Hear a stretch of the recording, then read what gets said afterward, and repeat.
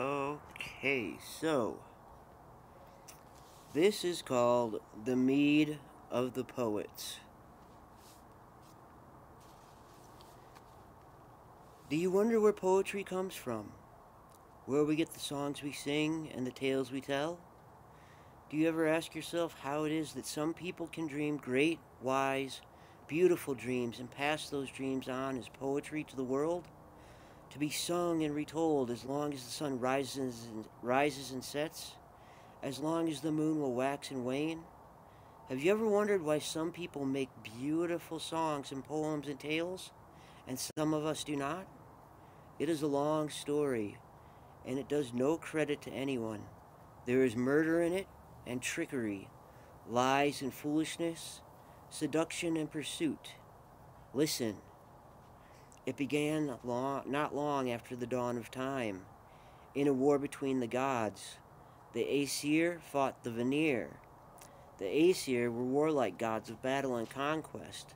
The Vanir were softer brother and sister gods and goddesses who made the soils fertile and the plants grow, but none the less powerful for that. The gods of the Vanir and the Aesir were too well matched. Neither side could win the war, and more than that, as they fought, they realized that each side needed the other. And there is no joy in a brave battle unless you have fine fields and farms to feed you in the feasting that follows. And so they came together to negotiate a peace. And once the negotiations were concluded, they marked their truce by each of them, Aesir and Vanir alike, one by one spitting into a vat. As their spit mingled, so was their agreement made binding. Then they had a feast. Food was eaten, mead was drunk, and they caroused and joked and talked and boasted and laughed as the fires became glowing coals, until the sun crept up above the horizon. Then, as the Aesir and the Vanir roused themselves to leave, to wrap themselves in furs and cloth, and step out into the crisp snow and the morning mist, Odin said, "It would be a shame to leave our mingled spittle behind us." Frey and Freya, brother and sister, were leaders of the Vanir who would stay with the Aesir in Asgard from now on, under the terms of the truce. They nodded. "We could make something from it," said Frey. "We should make a man," said Freya, and she reached into the vat. The spittle transformed and took shape as her fingers moved, and in moments it had taken on the appearance of a man and stood naked before them. "You are Visir," said Odin, "and know who I am. Do you know who I am?" "You are Odin All-Highest," said Visir. "You are Grimnir and the Third. You have other names too, too many to list in this place. But I know them all, and I know the poems and the chants and the kennings that go with them." Visir made the joining of the Aesir and the Vanir was the wisest of the gods. He combined head and heart. The gods jostled with each other to be the next to ask him questions, and his answers to them were always wise. He observed keenly, and he interpreted what he saw correctly. Soon enough, Visir turned to the gods and said, "I'm going to travel now. I'm going to see the 9 worlds, see Midgard. There are questions to be answered that I have not yet been asked." "But you will come back to us?" they asked. "I will come back," said Visir. "There is the mystery of the net, after all, which one day will need to be untangled." "The what?" asked Thor. But Visir merely smiled, and he left the gods puzzling over his words, and he put on a traveling cloak, and he left Asgard and walked the Rainbow Bridge.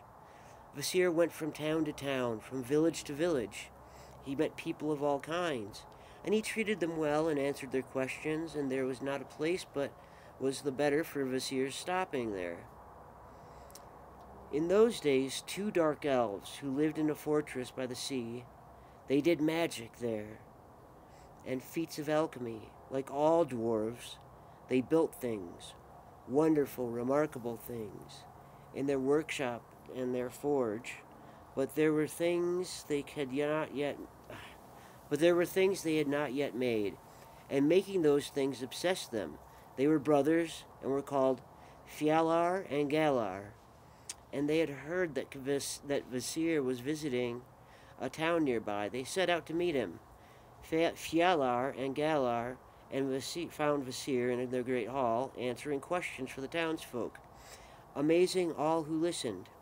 Sorry, I haven't read in a while. I need a drink, and I'm not speaking very well. My tongue is a little dry. I'll be right back.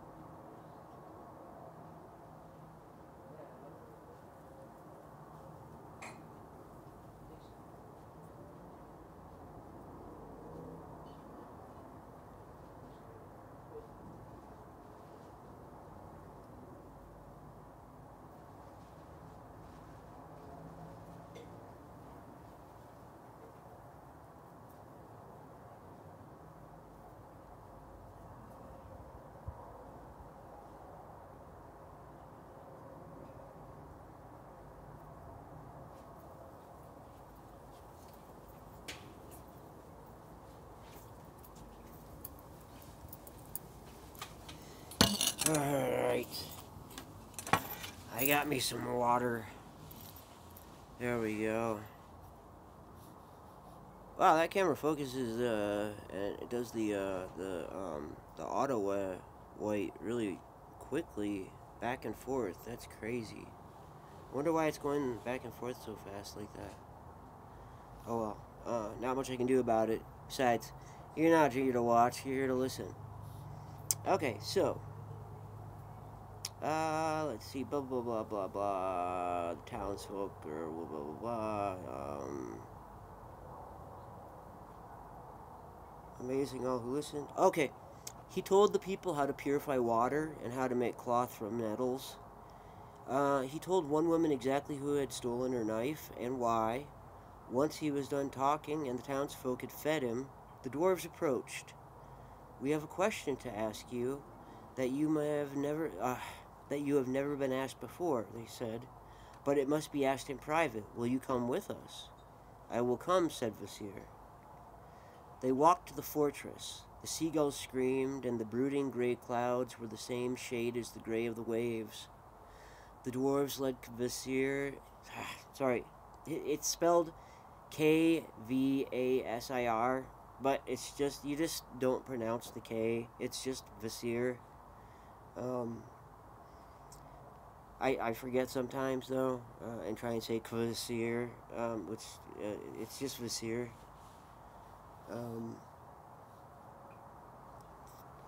Deep within the walls of their the dwarves led Visir to their workshop deep within the walls of their fortress. "What are those?" asked Visir. "They are vats. They are called Sun and Bodin."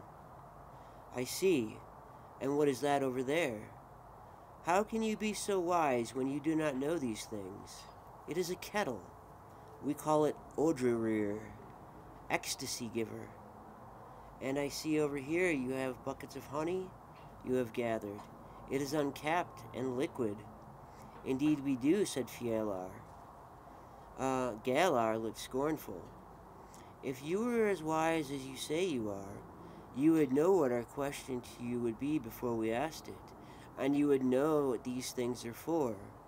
Visir nodded in a resigned way. "It seems to me," he said, that if you were both intelligent and evil, you might have decided to kill your visitor and let his blood flow into the vats Sun and Bodin, and then you would heat his blood gently in your kettle, Odrir. It's spelled Odrerir, Odrerir, It's hard to say. Sorry. Um, Odrarir. And after that, you would blend uncapped honey into the mixture and let it ferment until it became mead, the finest mead, a drink that will intoxicate anyone who drinks it, but also give anyone who tastes it the gift of poetry and the gift of scholarship.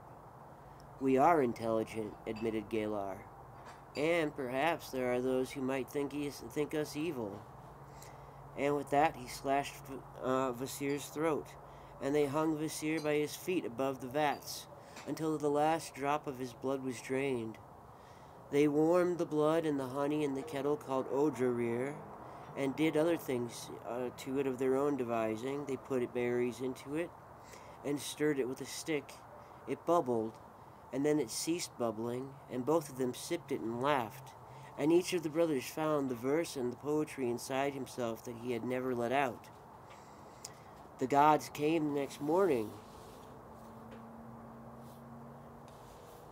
Vasir, they said, he was last seen with you. Yes, said the dwarves, he came back with us. But when he realized that we are only dwarfs and foolish and lacking in wisdom, he choked on his own knowledge. If only we had been able to ask him questions. He died, you say?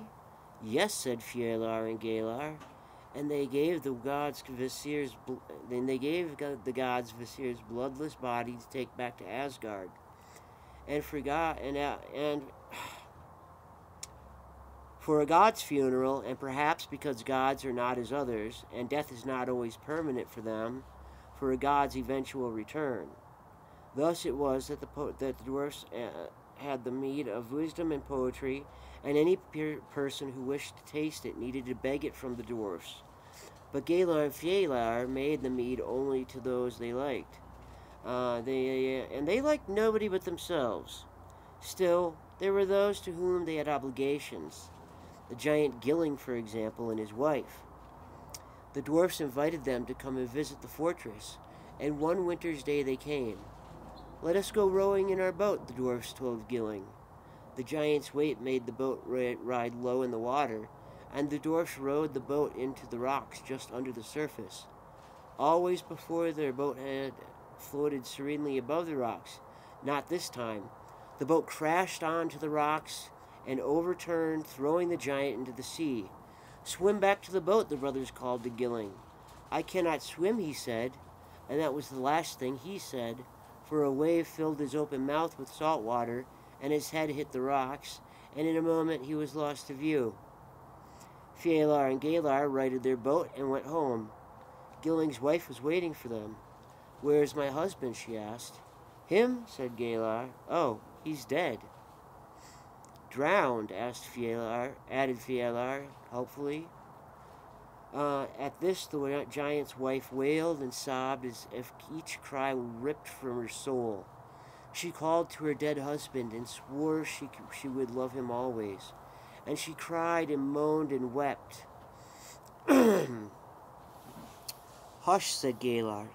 Your weeping and wailing hurts my ears. It's very loud. I expect that's because you're a giant.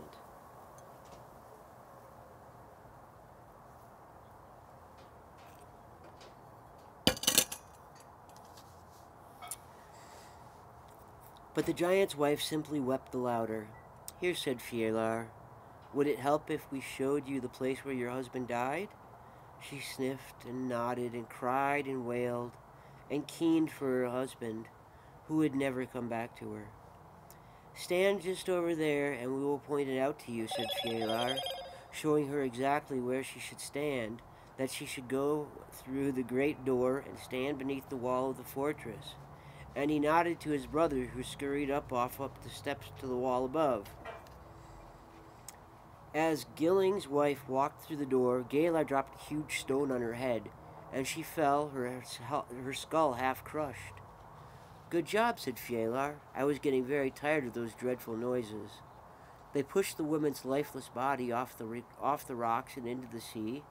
The fingers of the gray waves dragged the body away from them, and Gilling's wife and Gilling were reunited in death. The dwarfs shrugged and believed themselves to be extremely clever in their fortress by the sea.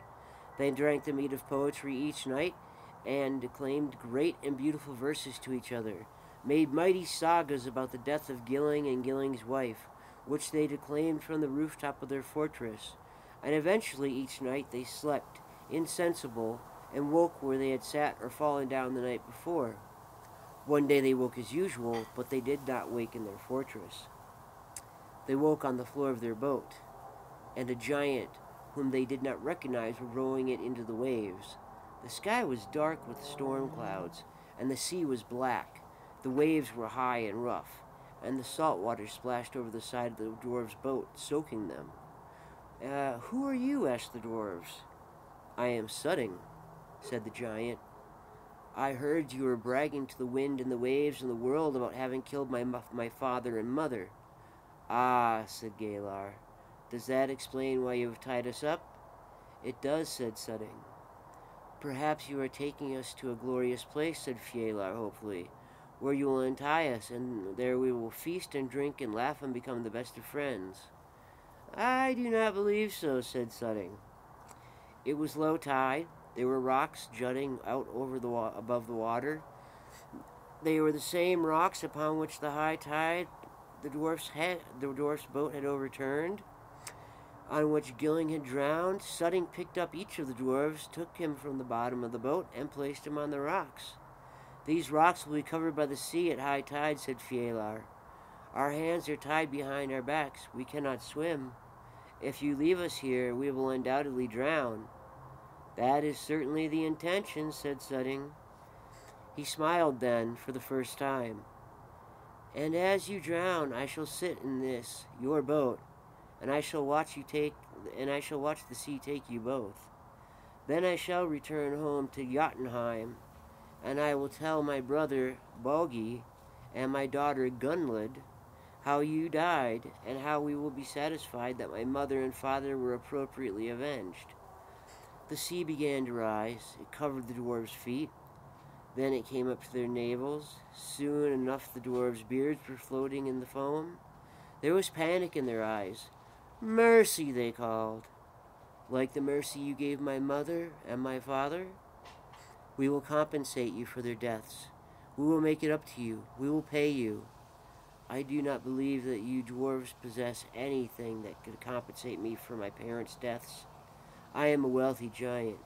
I have many servants in my mountain fastness, and all the riches I could dream of. Gold I have, and precious stones, and iron enough to make 1,000 swords. I am the master of mighty magics. What could you give me that I do not already have? Asked Sudding. The dwarf said nothing at all. The waves continued to rise. We have mead. The mead of poetry, sputtered Galar as the water brushed his lips. Made of Vasir's blood, wisest of all the gods, shouted Fielar. 2 vats and a kettle, all filled with it. No one has it but us. No one in the whole world. Sudding scratched his head. I must think about this. I must ponder. I must reflect. Do not stop and think. If you think, we will drown, shouted Fielar over the roar of the waves. The tide rose. Waves were splashing over the dwarves' heads, and they were gulping air, and their eyes were round with fear when Sudding the giant reached out and plucked first Fielar and then Galar from the waves. The mead of poetry will be adequate compensation. It is a fair price. If you throw in a few other things, and I am sure you dwarfs have a few other things, I shall spare your lives. He tossed them still bound and soaking into the bottom of the boat, where they wriggled uncomfortably, like a couple of bearded lobsters, and he rowed back to shore. Sudding took the mead the dwarves had made from Vasir's blood. He took other things from them as well, and he left the place, and he left those dwarves who were, all things considered, happy enough to have gotten away with their lives.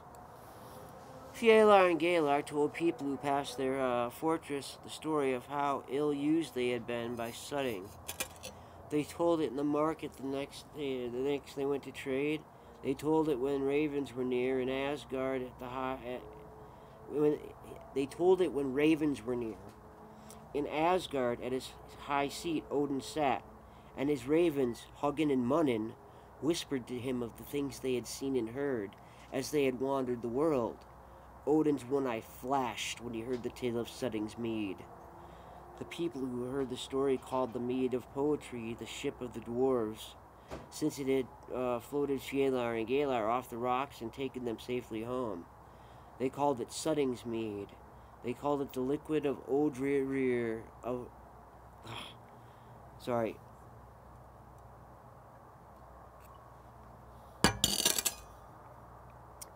They called it the liquid of Odrir, or Bodin, or Sun. Odin listened to his raven's words. He called for his cloak and his hat. He sent for the gods and told them to prepare 3 enormous wooden vats, the largest vats that they could build, and to have them waiting by the gates of Asgard. He told the gods he would be leaving them to walk the world, and might be some time. I will take 2 things with me, said Odin. I need a whetstone to sharpen a blade with, the finest we have here, and I wish to have the auger, the drill called Radi. Radi means drill, and Radi was the finest drill the gods possessed. It could drill deeply and drill through the hardest rock. Odin tossed the whetstone into the air and caught it again and put it into his pouch beside the auger.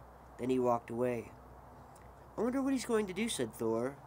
Vasir would have known, said Frigg. He knew everything. Vasir is dead, said Loki. As for me, I do not care where the Allfather is going or why. I am off to help build the wooden vats that the Allfather requested, said Thor. Suttung had given the precious mead to his daughter Gunlid to watch over inside the mountain called Nitbjorg in the heart of giant country. Sorry, these are not the easiest words to pronounce, trust me. Odin did not go to the mountain. Instead, he went directly to the farmland owned by Sutton's brother Bogi. It was the spring, and the fields were high with grasses to be cut for hay. Bogi had 9 slaves. It's Baugi. Baugi had 9 slaves, giants like himself, and they were cutting the grass for hay with huge scythes, with each scythe the size of a small tree. Odin watched them. When they stopped work, when the sun was at its highest, to eat their provisions, Odin sauntered over to them and said, I've been watching you work all day, watching you all work. Tell me, why does your master let you cut grass with such blunt scythes? Our blades are not blunt, said one of the workers. Why would you say that? Asked another. Our blades are the sharpest. Let me show you what a well-sharpened blade can do, said Odin. He took the whetstone from his pouch and drew it along first one scythe blade, then another, until each blade glimmered in the sun. The giants stood around him awkwardly, watching him as he worked. Now, said Odin, try them out. The giant slaves swept their scythes through the meadow grass and gasped and exclaimed with pleasure. The blades were so sharp they made cutting the grass effortless. The blades swept through the thickest stalks and met with no resistance. This is wonderful, they told Odin. Can we buy your whetstone? Buy it, said the Allfather. Absolutely not. Let us do something more fair and more fun. All of you come here. Stand in a group, each man holding his scythe tightly. Stand closer. We can stand no closer, said one of the giant slaves, for the scythes are very sharp. You are wise, said Odin. He held up the whetstone. I tell you this, the one of you who catches it, he alone shall have it. And so saying, he tossed the whetstone into the air. 9 giants jumped at the whetstone as it descended, and reaching with his free hand, paying no attention to the scythe he held, each scythe with the blade sharpened by the Allfather at his whetstone, whetted to a perfect sharpness. They jumped and they reached, and the blades glinted in the sun. There was a spray and a spurt of crimson in the sunlight, and the bodies of the slaves crumpled and twitched. One by one they fell to the freshly cut grass. Odin stepped over the bodies of the giants, retrieved the whetstone of the gods, and placed it back in his pouch. Each of the 9 slaves had died with his own throat cut by his fellow's blade. Odin walked to the hall of Baugi, Suttung's brother, and asked for lodging for the night. I am called Bolverker, said Odin. Bolverker, said Baugi. A dismal name. It means worker of terrible things. Only to my enemies, said the person who called himself Bolverker. My friends appreciate the things I do. I can do the work of 9 men, and I will work tirelessly and without complaint. Lodging for the night is yours, said Baugi, sighing, but you have come to me on a dark day. Yesterday I was a rich man with many fields and with 9 slaves to plant and to harvest, to labor and to build. Tonight I still own my fields and my animals, but all my servants are dead. They slew each other, and I know not why. A dark day indeed, said Bolverker, who was Odin. Can you not get other workmen? Not this year, said Baugi. It is already spring. The good workers are already working for my brother Sutton, and a few enough people come here in the way of things. You were the first traveler who has asked me for lodging and hospitality in many a year, and lucky you are that I did, for I can do the work of 9 men. You are not a giant, said Baugi. You are a little shrimp of a thing. How could you do the work of one of my servants, let alone 9 of them? If I cannot do the work of your 9 men, said Bolverker, then you need not pay me. But if I do, yes. Even in the distant parts we have heard tales about your brother Sutton's extraordinary mead. They say it bestows the gift of poetry on anyone who drinks it. Ah, this is true. Sutton was never a poet when he were young. I was the poet in the family. But since he has returned with the dwarf's mead, he has become a poet and a dreamer. If I work for you, and plant and build and harvest for you, and do the work for your dead servants, I would like to taste your brother Sutton's mead. But, Baugi's forehead creased, but that is not mine to give, it is Sutton's. A pity, said Bolverker, that I wish you luck in your getting the harvest in this year. Wait, it is not mine, true. But if you can do what you say, I will go with you to see my brother Sutton, and I will do all I can to help you to taste his mead. Then, said Bolverker, we have a deal. Never there was a harder worker than Bolverker. He worked the land harder than 20 men, let alone 9.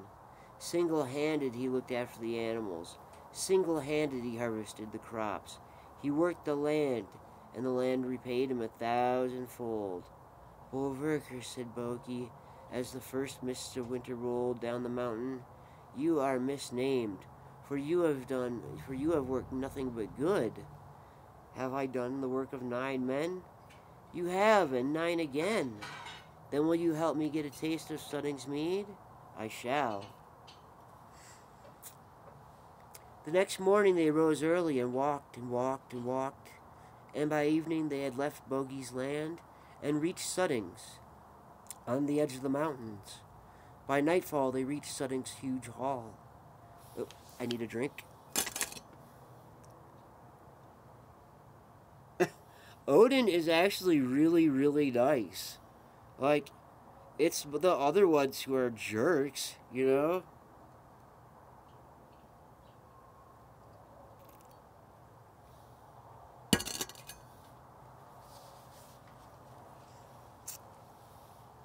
Okay, so where was I? Greetings, brother Sutton, said Baugi. This is Bolverker, my servant for the summer and my friend. And he told Sutton of his agreement with Bolverker. So you see, he concluded, I must ask you to give him a taste of the mead of poetry. Sutton's eyes were like chips of ice. No, he said, flatly. No, said Baugi. No, I will not give away a single drop of that mead. Not one drop.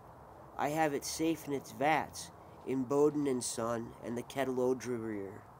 Those vats are deep inside the mountain of Nitbjorg, which opens only to my command. My daughter Gunlid guards it. This servant of yours cannot taste it. You cannot taste it. But, said Baugi, it was blood compensation for our parents' deaths. Don't I deserve the smallest measure of it? To show Bolverker here that I am an honorable giant? No, said Sutton, you don't. They left his hall. Baugi was disconsolate. He walked with his shoulders hunched high and his mouth drooping down. Every few paces, Baugi would apologize to Bolverker. I did not think my brother would be so unreasonable, he would say. He is indeed unreasonable, said Bolverker, who was Odin in disguise. But you and I could play a little trick or two on him, so that he would not be so high and mighty in future, so that next time he will listen to his brother.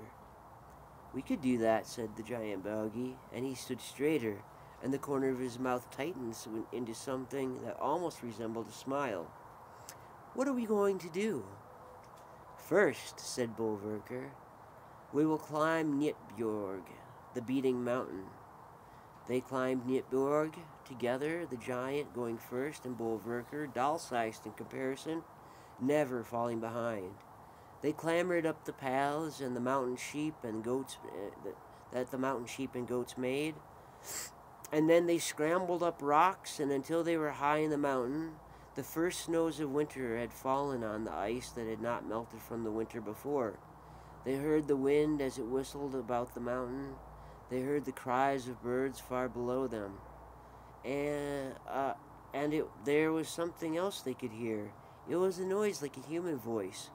It seemed to be coming from the rocks of the mountain, but it was always distant, as it were coming from inside the mountain itself.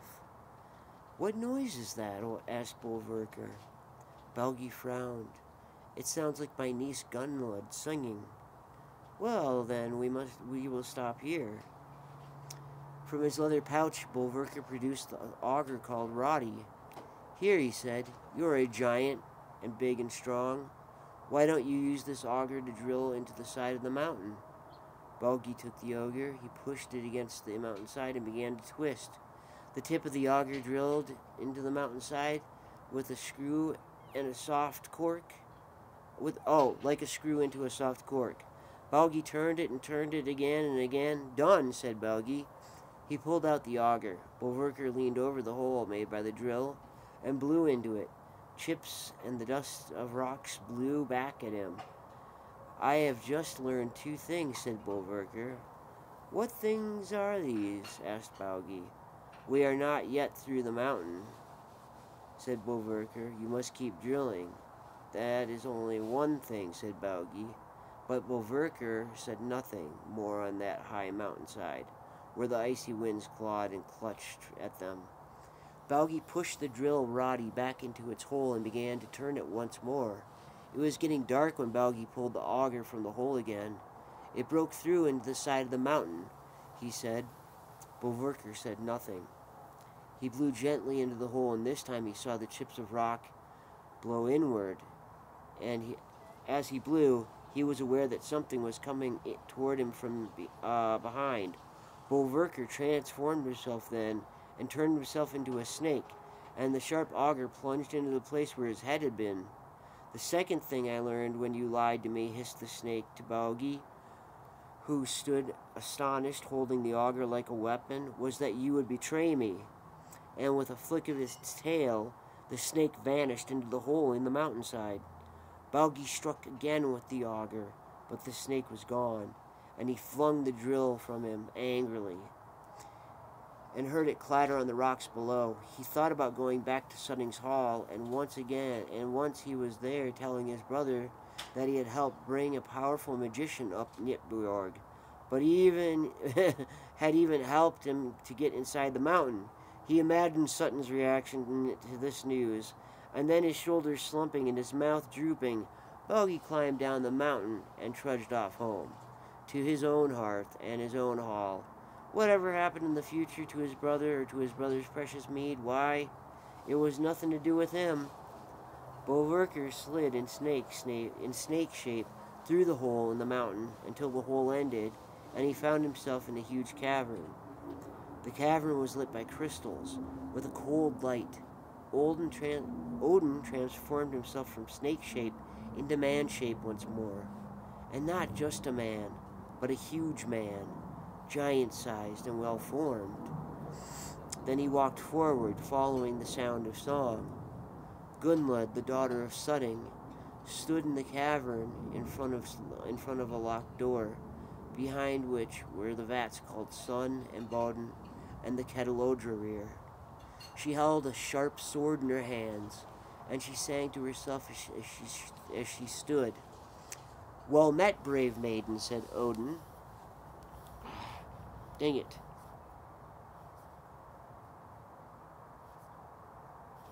There, right. Eat a drink.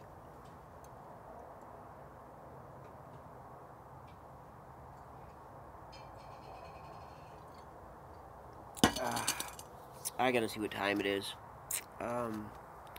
If it's getting too late, I'm probably gonna have to quit a little early. Oh, it's already 6:15. I'm gonna save this. I'm gonna save it on here, and I'm gonna save it. I'm gonna put it up onto YouTube.